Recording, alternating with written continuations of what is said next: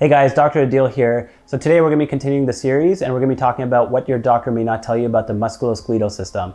So I'm a regenerative sports medicine expert and I'm also a powerlifter and a natural bodybuilder. So I've had the good fortune of treating some of the top athletes in the world and I've learned a ton from them because I always ask them questions, and I've also had the good fortune of being trained by some of the top experts in sports medicine in the world. So I'm going to share all that knowledge with you because the musculoskeletal system is the most important organ system and I will explain why.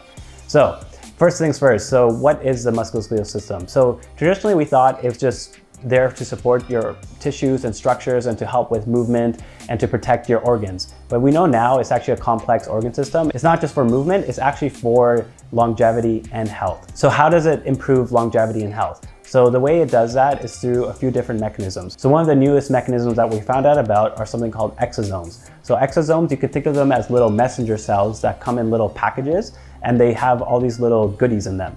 And so they release these goodies when you strengthen and you train your muscles, and they send these goodies all throughout your body. So they're like little messenger cells. And so these exosomes get secreted when you build muscle, and they help to reduce inflammation, they help to reduce your risk of cancer, they help to improve insulin sensitivity, and they also help to improve brain health.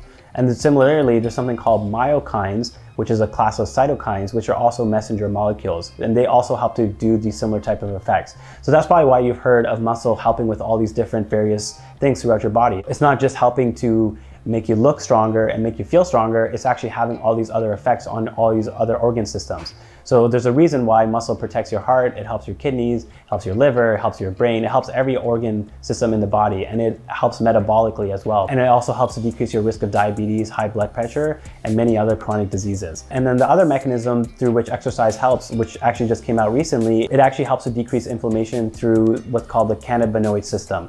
So yes, that's right, exercise can make you high. So that feeling of post-workout high isn't just a good feeling, it actually has an anti-inflammatory effect all throughout your body. And we know chronic inflammation is one of the root causes and mechanisms to many diseases, from Alzheimer's, chronic pain, and cancer.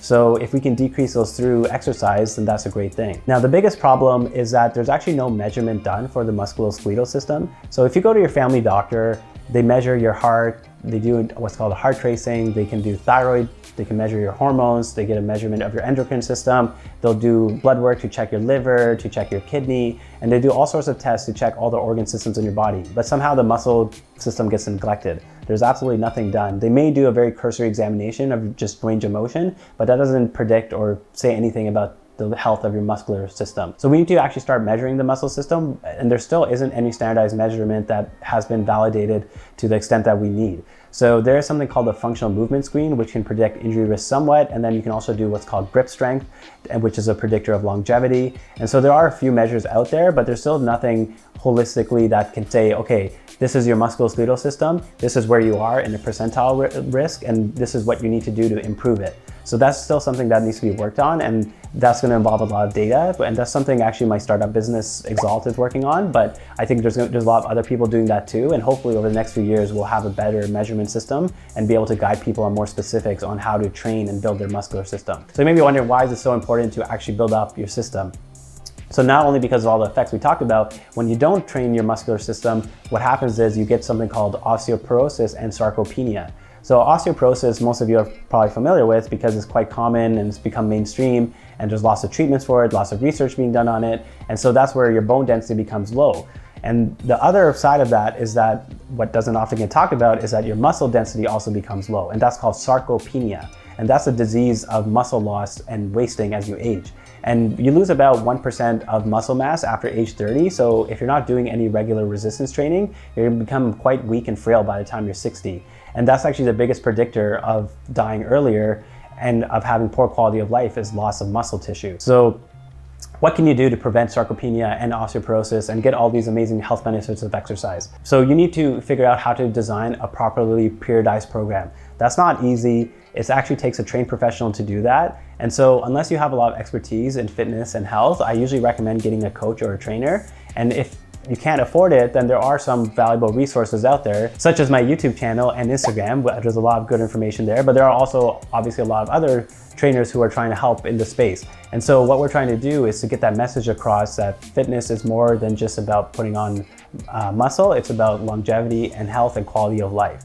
And so one of the basic recommendations I have, which most people actually don't follow, because I see so many smart and intelligent people training in the gym, but they're actually following what's a 1980s bodybuilder program. They're training arms once a week, they're training chest once a week, they're training legs once a week, and they're just doing a body part split. And that's actually not the best way to train for 99% of people, especially if you're intermediate or a beginner, which most people are. It's very hard to get to the advanced stage. That takes, that can take 7 to 10 years of consistent training to get to that point where you should start doing that specialized training.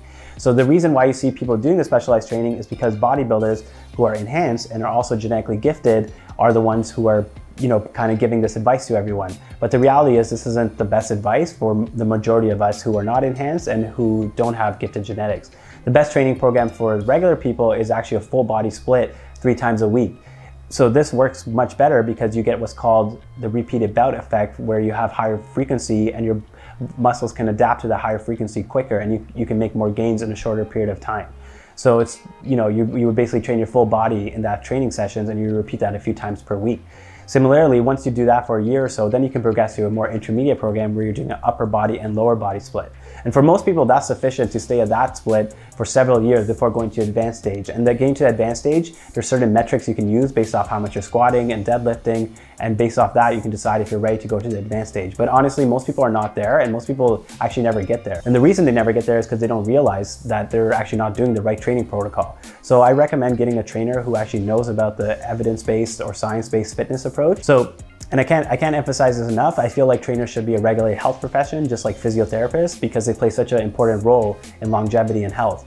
So hopefully we can get that achieved. Australia has already done that, and I'm hoping we can eventually do that here as well, because now you guys, as you've learned, that the musculoskeletal system is so important. It shouldn't be something that we're just kind of sending to some random trainer. It's something we should be sending to a regulated health professional who knows how to build up your muscle. So hopefully you guys like that video. Subscribe for more. Leave any comments down below and I'll answer those questions.